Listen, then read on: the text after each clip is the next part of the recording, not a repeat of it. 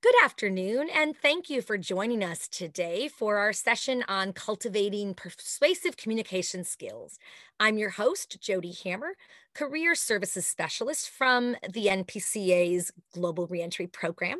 And I'm happy to be here to talk to you about this very important skill, what it is, what it isn't, how you can hone your skills, and how that you can leverage those to not only benefit you in your job search, but just in your career and in life in general.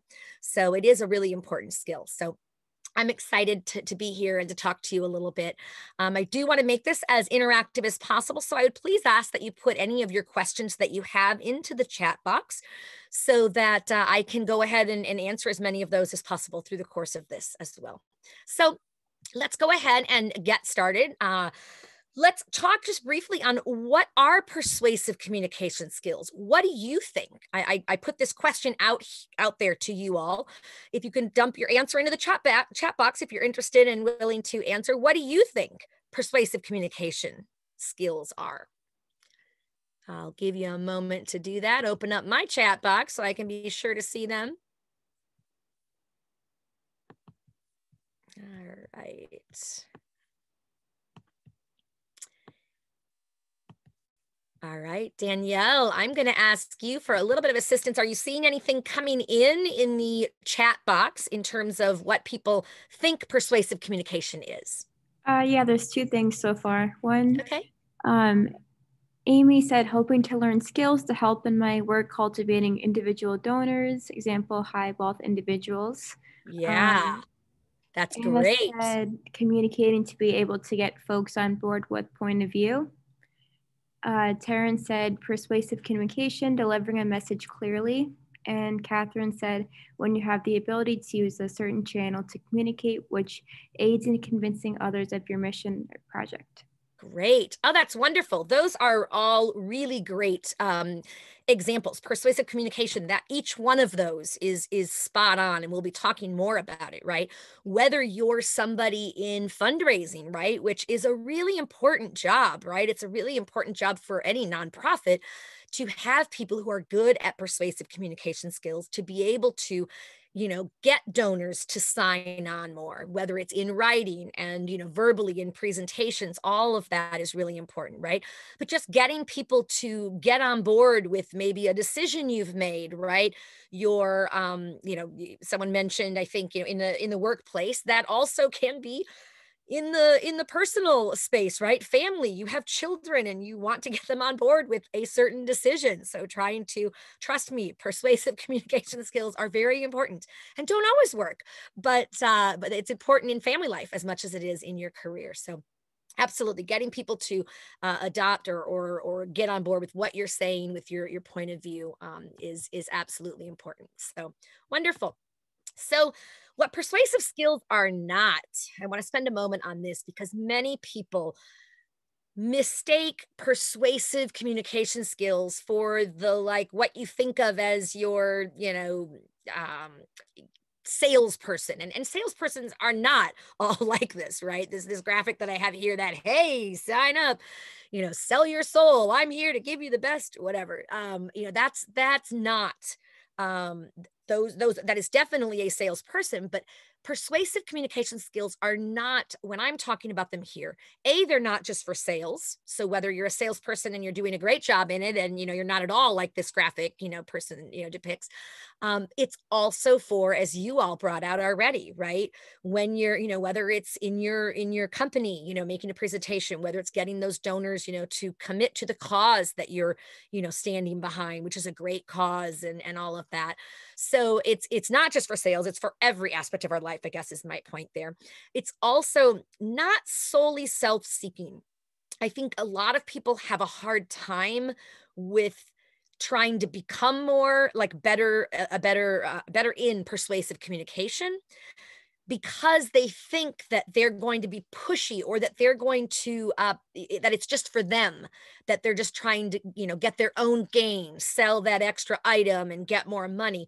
Well, the reality of the situation is, sales and persuasive communication skills are really important for so many different areas. And as I was saying, in work, think of nonprofits. You've got to have good fundraisers to help bring in the money that helps enable whatever amazing work is being done.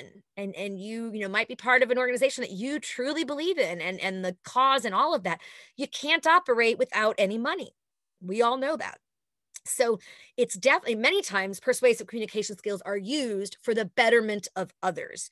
And I would say that your Peace Corps volunteers, I think in general, tend to be folks that use that persuasive communication. They hone that skill or cultivate it, and then they apply it in so many great, amazing ways to be able to to make a difference and help whatever organization, right? But also it does help you, right? Certainly by being persuasive. We're going to talk about how to be persuasive, what kinds of words to use, body language, all of that as well. Because it does benefit you as well, not just in gaining the money for whatever, for an organization you believe in, but also what about the whole job search?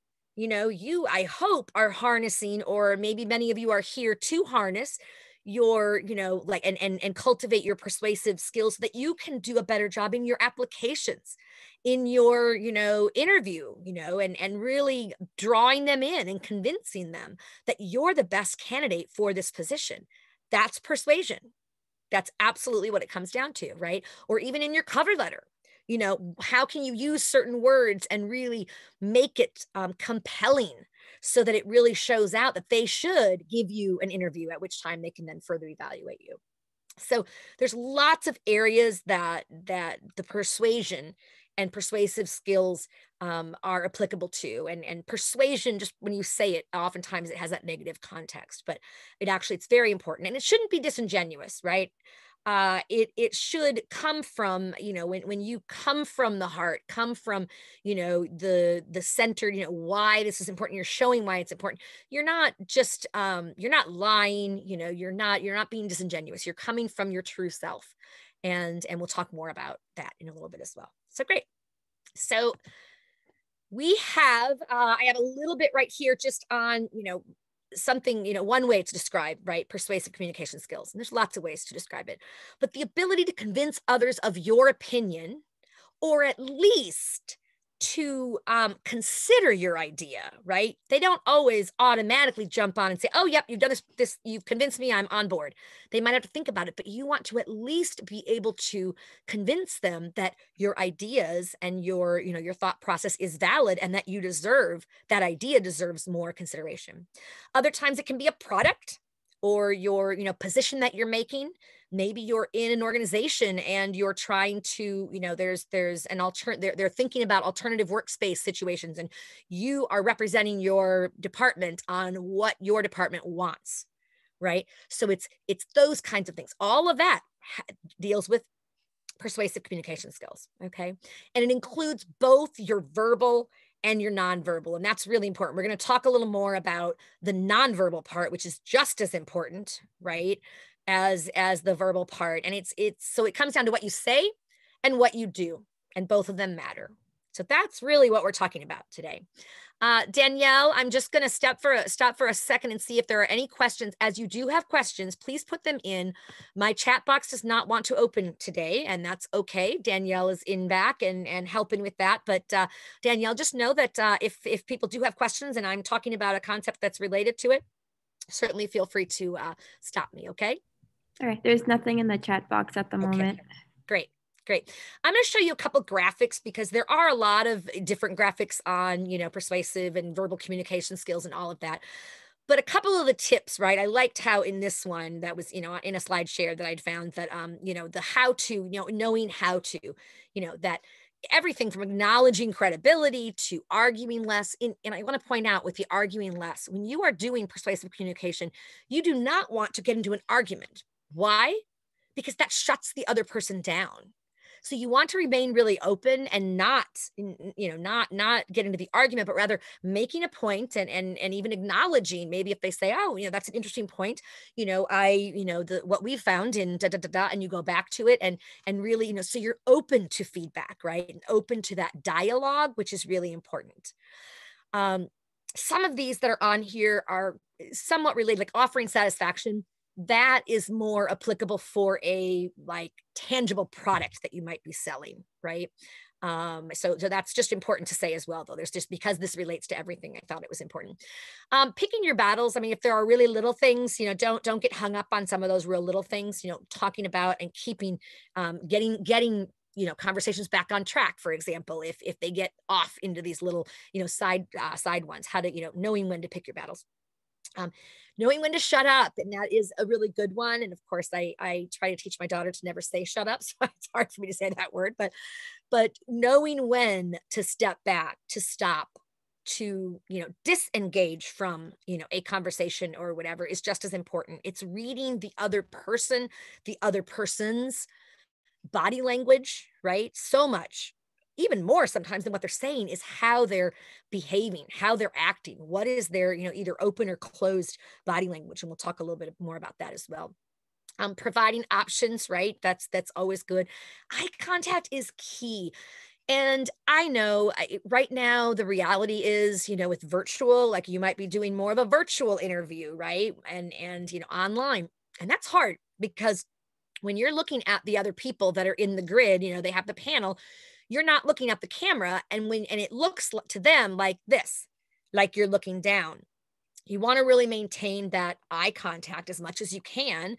I recommend putting a little smiley face right next to the camera, wherever that is on your, laptop or the device that you're using, because it helps you focus on that. And it reminds you to smile, not the cheesy smile like this, where, you'd keep it all the time, but to, that you can smile from your eyes as well. I know for me, I tend to be, for those who've been on many of my, other webinars, I can be pretty intense when I'm, doing a webinar, right? Or, a podcast or whatever. And I hate having people take pictures of me, because when they always will get, I'm very expressive. So they get these like weird, really, it's hard.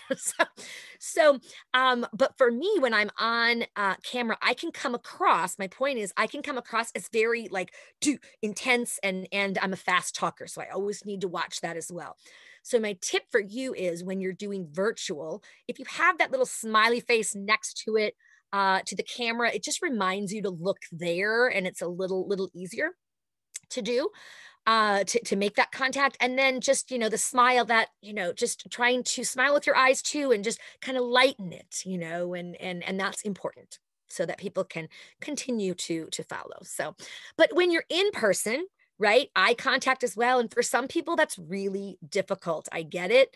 And I understand. And yet you really do want to look, you want to have good eye contact. So some of the things that you can do, I personally feel, when I'm in an interview and it's a panel, I actually like a panel better than one person to interview if I'm being interviewed.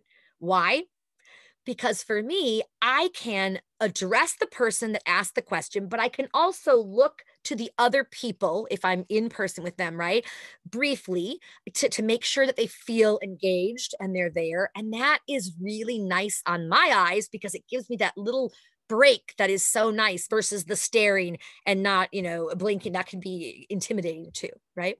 So work on the eye contact, and again, putting, something, just reminding yourself, and even just looking at them for 5 seconds. I call it the 5-second eye clasp, right? You may, you're not going to be counting this when you're answering your questions in an interview, for example, but definitely giving them some eye contact, and then a blink, or a blink away and come back, or, you don't want to really look down. You don't want to really look up. I mean, it's kind of, it can be challenging, but you can get better at it as well. The next one, creating connection, I think is so important, right? I mean, that's what it is.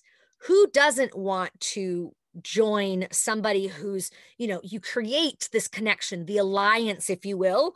You draw people in with that open communication and nonverbals and all of that, so that they see you as a part of the team.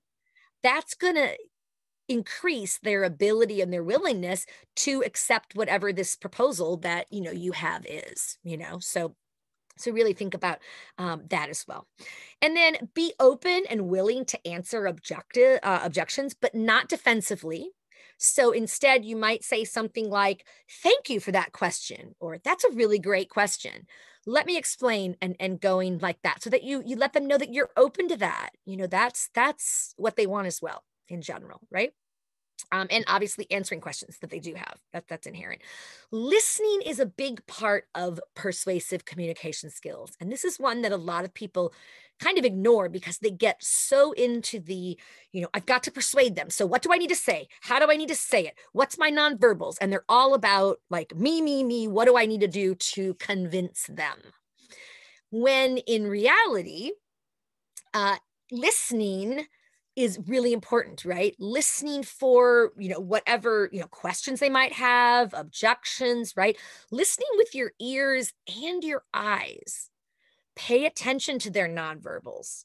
Are they closing their, closing their arms, and that's not a very open one. That can be kind of defensive, those kinds of things. So listening in that way and being sincere. I mean, again, hopefully you're coming from a place of sincerely either wanting the job or, marketing a product that you sincerely believe in. I hope you're not having to work in a job where you're marketing something that you don't believe in. That can be difficult, right? A recipe for disaster. If you don't really feel your heart's in it, or you don't really feel, you don't believe in the product, it's very hard to make a compelling argument. Not impossible, but it's a lot harder. Okay. So those are a couple of the things. And there's one more graphic here with persuasion. I think the components, to talk briefly about the components of persuasion, right? So you've got persuasion in the middle, right? And you've got all these different things, right? So there's, effective communication, of course, is huge, right? That's, what we were talking about, the verbal, the nonverbal, all of that. You want to communicate effectively. And in order to do that, there's certain words you can say and things you can say and things like that that can be helpful. But also understanding your audience. So whether it's doing research on the organization, if you're doing maybe an interview, to be able to make sure that you come with, the right kind of approach, or it's, understanding some market that you're putting out in a job, maybe that we need to go into this market and here's the research analysis and whatever, and doing a persuasive argument for that, right?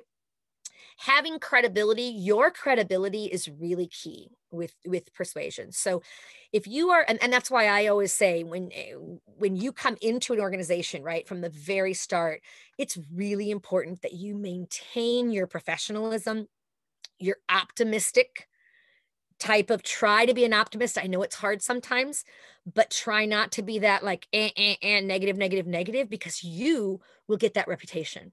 And that's really hard to break. So kind of try to develop that, your credibility of being someone who's trustworthy, who's honest, who, is a team player, is a communicator, all of those things. You really want, that's going to help you immensely in whether or not you're successful with your persuasion. Okay. And then lastly, making a solid case, obviously, and we're going to talk a little more on how to make a solid case and, words you can use, things like that.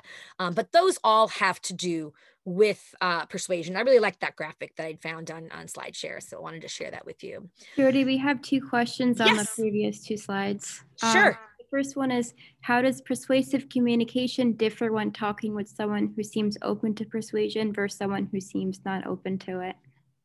Yeah, that's a really good question. I think the difference would be in your approach, how you would approach it. Somebody who's open to it either is already on board with you, maybe they have knowledge of you directly or indirectly, and they trust you already, right? So there's that whole element that's already there. So it's a much easier one, right? When you have somebody who is, closed down, not open, really verbally and non-verbally, where you're getting the sense they're not there, you may need to first step back and work a little more on the other aspects, or make sure they feel heard. So maybe going and saying, hey, I'd love to hear a little bit on, your own perspective on this, or any questions you might have. Like you want to make sure that they feel like you want to try to pull them in, right? Even though they're kind of exhibiting that, that they're not ready, whatever.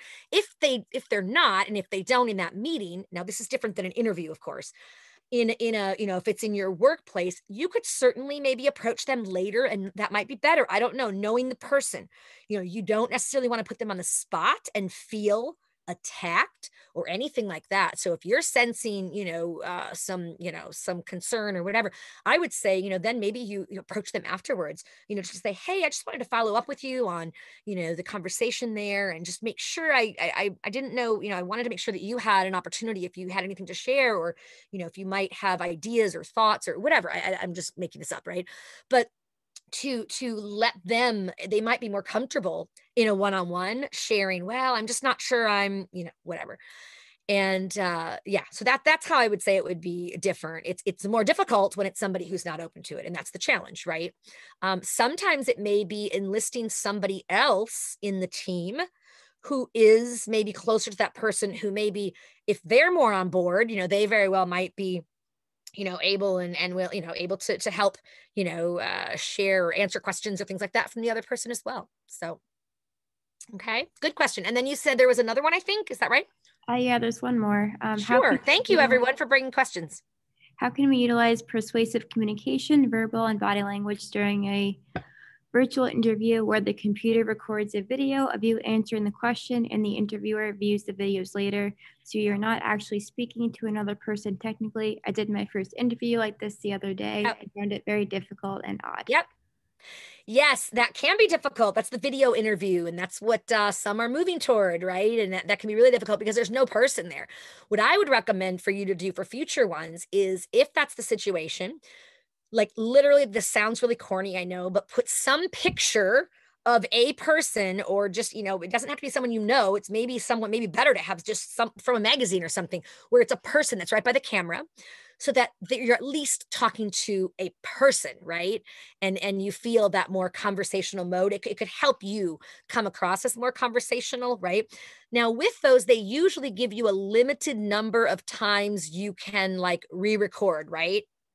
I don't know if they did, but usually it's like maybe 3 times or 5 times, and it has to be a certain period length, and that type of thing. So those can be hard, but the good thing about those is, I don't know if in your case, did they give you the question, you went in, like you signed in and they gave you the question there, right? They didn't give it to you in advance.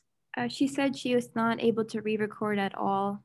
Oh, wow. And she couldn't see the questions prior either. Yep, that's a style. I mean, usually you're not going to see the questions before, right? But sometimes they will, right? But in terms of, many of them will allow you to re-record like once or twice. So there's a total of 3 chances, just knowing that this is kind of a different and unique one.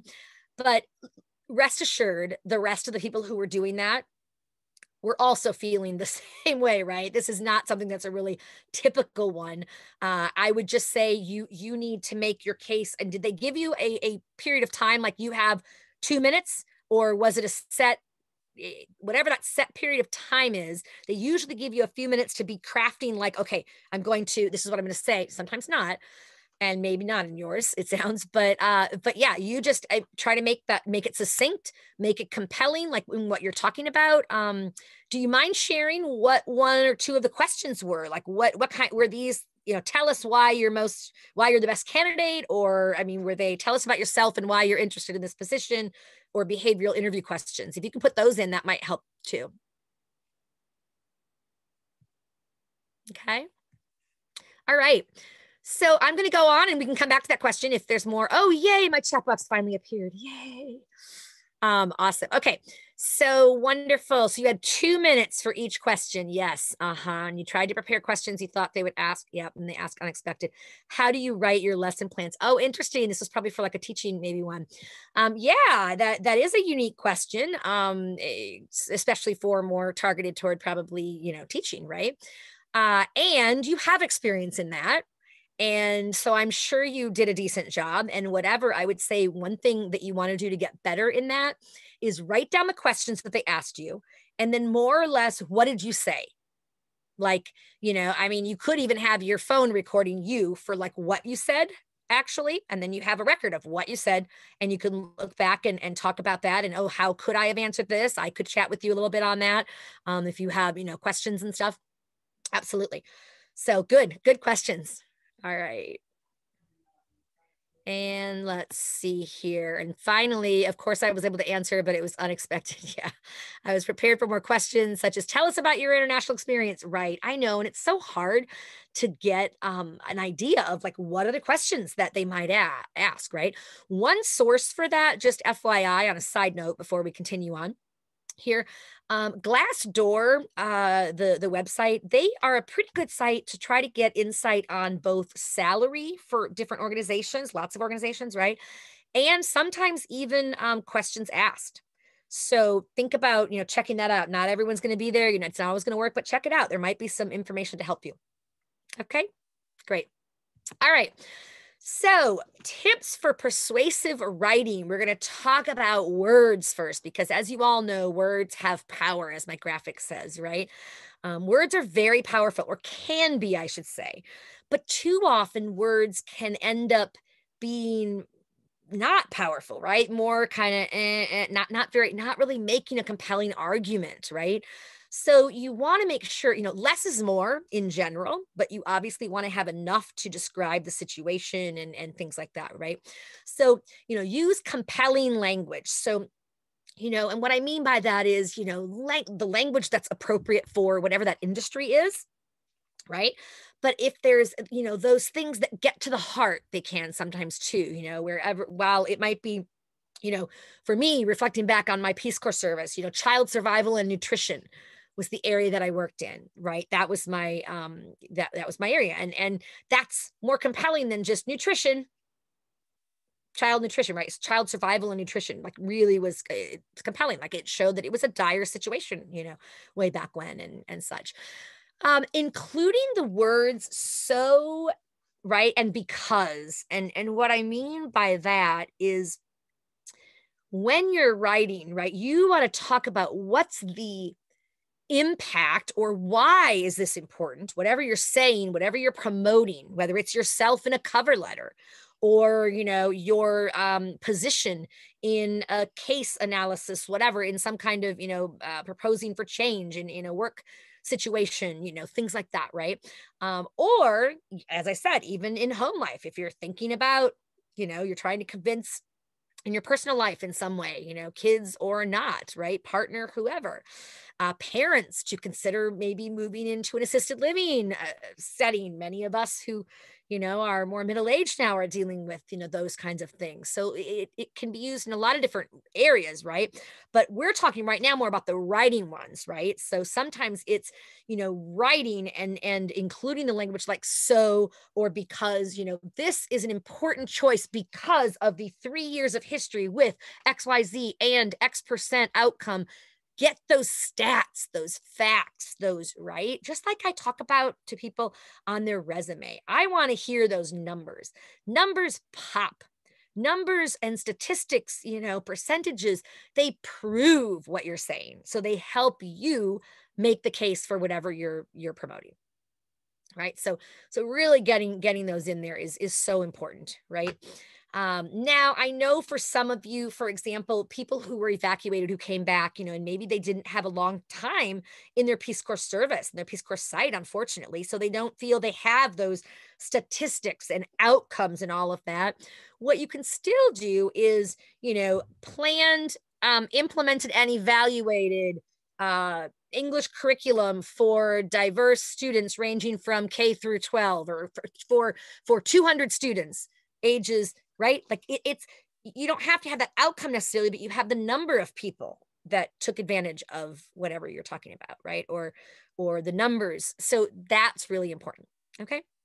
So you want to really, you're proving your position as much as you are sometimes disproving another alternative, whether it's staying the same or if someone's considering two different alternatives and your option A and their option B, right? So what questions do you have? I want to stop for a moment on what questions do you have on the, persuasive writing, like making a case, orally. And there's a lot of different examples of persuasive writing. I'm just going to share a couple, when we talk about what is persuasive writing, right? It could be, like I said, the cover letter, the resume, but it could also be, if you're writing an essay or editorial is clearly persuasive, right? An editorial is an opinion, right? You're exerting an opinion. Debate prep if there's some kind of a situation where you're doing debates, position papers, all of those kinds of things, and there's so many more, right? So my question for you is, what other questions do you have about written persuasive communication?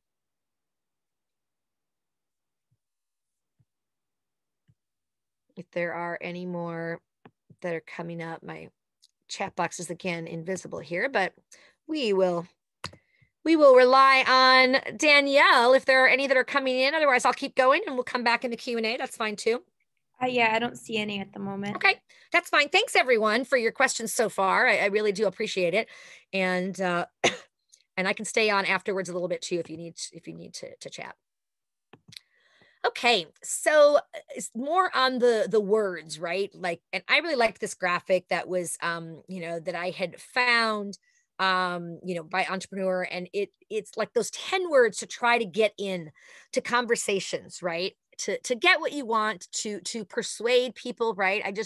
I love and this can be very important too, like they're saying here, for a salary. Say you're at your 1 year and you want to make a case for a salary increase, and you want to be able to know, how can I best make that case, for myself, of why I deserve a salary. And so some of the words that you want to really incorporate in to these kinds of conversations, whatever they are, right? I already said because, right? Because that's the why, right? And you got to include the why, right? So the mistake that people make is making it all about themselves, right?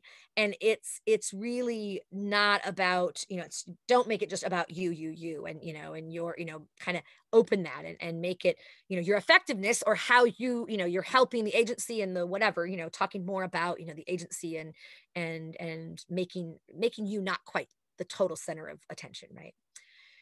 Could is that it's more of a it leaves opportunity for possibility, right? So you could, right? It's an openness, like they say here. It's could is a possibility, unlike won't or never. Try to avoid those kind of words, the words that are like shutting down things, or oh, never, ever, won't, can't, shouldn't, right? You want to focus on the positive and what can become out of what you're proposing, right? Together just really shows the teamwork. It's that you are a part of the team and you really want to be seen as that, not as the outlayer. You really want to be a part of that team. And that's important, to be seen as such, even in your interview before you have the job, right? So it's really key, cooperating together, open, right? That, and I already talked about the no, never, like just remaining open and for further discussion, further negotiation. Things aren't always going to be decided right in that moment, but leaving it open, right? Thanks. Be gracious regardless of how they respond. Just that's so important, to always keep that gracious mentality, right? And I talk about this a lot in my interviewing webinars and others. Many of you have probably heard this, right? Where I talk about, even when you don't get that job, one of the best things that you can do is actually to write a thank you for the rejection letter, is what I call it. You don't say that, but you write them an email after they've reached out and they've said, thanks, but no thanks, in whatever way, great, thanks for your time, we've gone with another candidate, whatever. By replying to that and crafting a succinct email that says something like, thank you for letting me know regarding your selection decision for the program manager position. While disappointed to have not been chosen, I wish you the very best with your select candidate. Please keep me in mind for future opportunities as I remain dedicated to, whatever, blah, blah, blah, blah, and am confident my 3 years of specialized experience, that would be well utilized. Something like that. It's like making a case after the fact, just saying, hey, keep me in mind for later. I still would love this. Thank you. That's so professional to say thank you in the face of rejection. Most people just are like, oh, darn it. And they go on, right? So by doing that, the other great reason you might want to do that is sometimes that first choice falls out. Maybe they didn't pass the background check. Maybe they changed their mind. Maybe salary negotiation or whatever didn't come through for whatever reason. if that happens, I can almost guarantee you when they've had that, you were one of their top choices if you were in the interview, right? Like that's you know you were one of the top choices. If the other candidate or the other ones fall through, who are they going to look to? You. Like, wow, she was so professional. That's the kind of thing I'm talking about. Okay. So great. All right. Let's see here. Just, I mean, a couple of these, you've probably been able to even read this a little bit, but you can break that situation down, simplify things, try to keep things fairly simple. Don't lose them with a ton of acronyms that they're not even going to know. For example, we come back from Peace Corps and we have a whole world of a dictionary full of, APCD, CD, whatever, NC, all these different things, right? That they can be very difficult to understand. So break that down. Don't, you spell out if you need to, and then the acronym once, then you can use the acronym afterwards, right? So we likewise it brings back that teamwork, and that the focus not on you as an individual, but as you as part of the team, you and I as a team, right? Fact, that's a great one because facts are proof, right? Facts sell. Facts are what people want to listen to when they make a decision, right? What are the facts? Tell me the facts. Tell me the outcomes, right? And then will, right? So if I will do that, and making sure that whatever you say you'll do, you follow through and you do. Okay. That's important.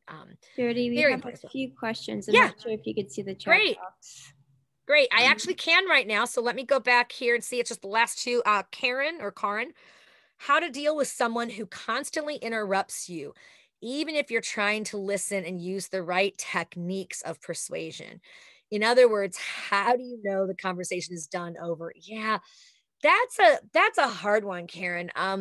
Now I guess it would help me a little bit. Is this in like a boss type of situation, a work situation, versus like an interview, I presume, right? I mean, it's is what I'm assuming, right?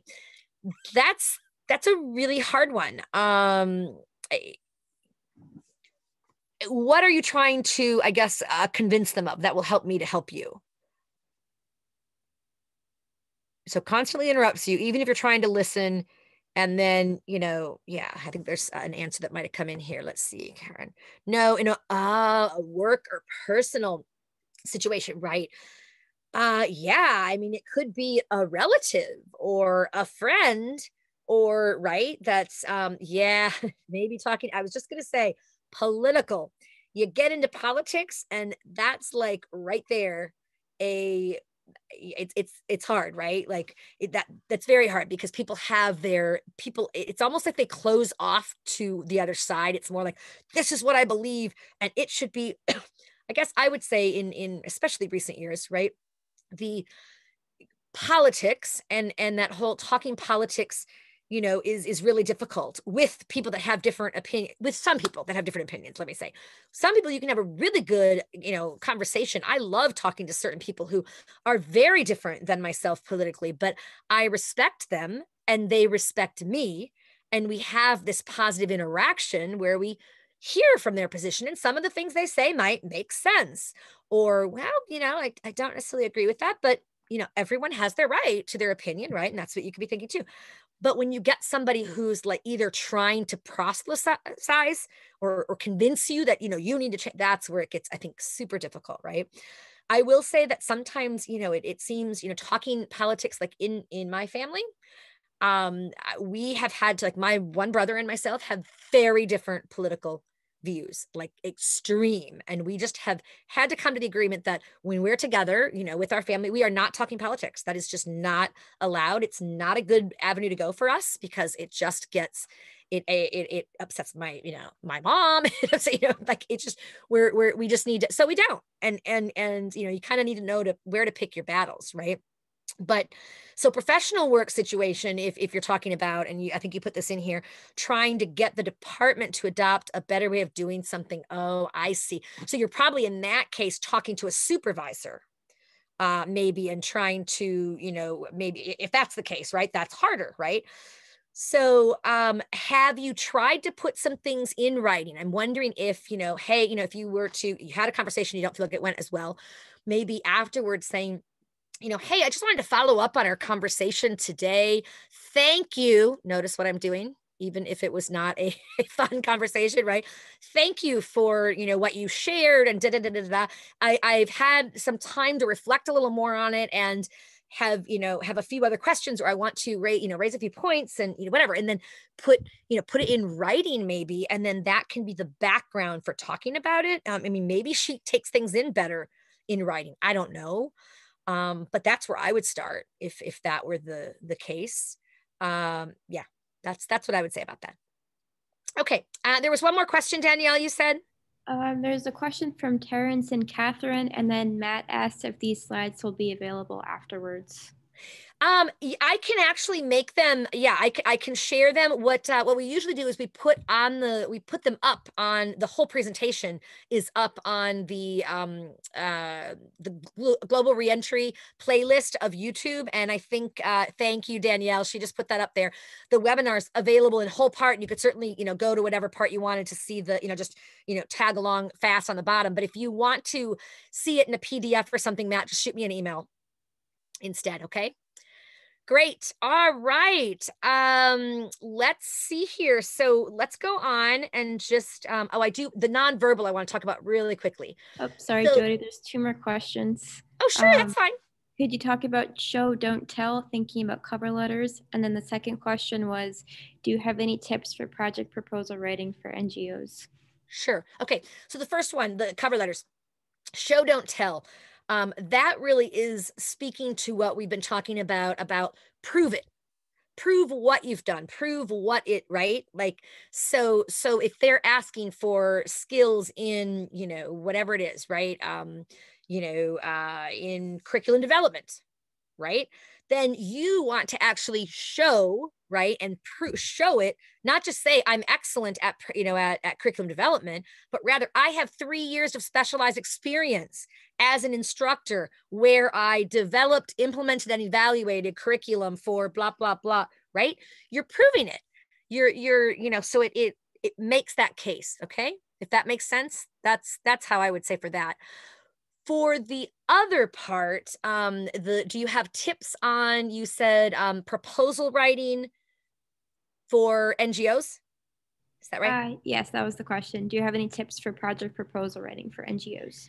Well, I would say all of what we've already been talking about, right? Proposal writing, all of that. That's a whole different kind of niche one. And actually that could be a really good webinar. Why don't you drop me, you can either drop me an email and suggest it, but when you get, I'm going to follow up with the standard after the fact, where I always include the link to, the webinars and some resources for you.